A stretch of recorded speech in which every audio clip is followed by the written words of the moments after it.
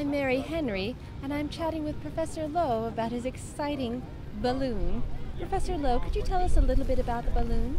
Yes, ma'am. On the 20th of April, 1861, in an effort to prove that upper level winds went from the west to the east, I launched in Cincinnati, going west at 3 o'clock in the morning, went high and started going east.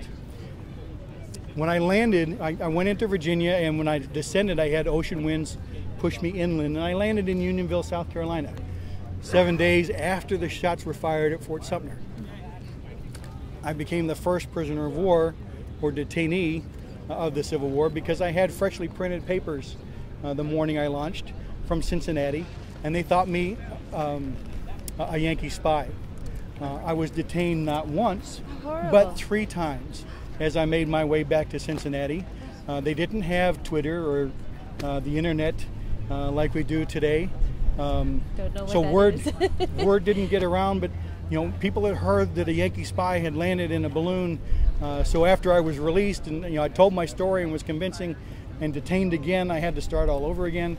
But as I traveled back to Cincinnati and then here to Washington, I saw the South mobilizing and thought to myself, this is going to be costly in dollars and costly in human life. I have a skill as an aeronaut that I can provide to the cause, and to provide aerial observation and identify troop movement, troop size, and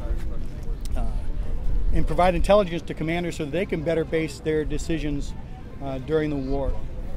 So when I came back here on the 18th of June, 1861, I again got with Professor Henry, who suggested that we put a telegraph key in the basket with me to demonstrate the use of the telegraph. So we sent a message to President Lincoln, the first air-to-ground telegraph ever.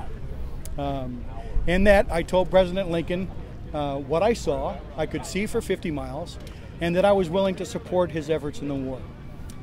When I landed, I was told President Lincoln wanted to see me, so like a Macy's Day Parade, we walked the balloon down to the White House, and I spent the evening and night talking with President Lincoln about the effectiveness that a balloon corps could provide in providing aerial observation and intelligence to his commanders. Again, my focus was reducing the length of time of the war and the number of casualties, not just on the side of the North, but on both sides. Your work has been very important, and this is a very exciting experiment.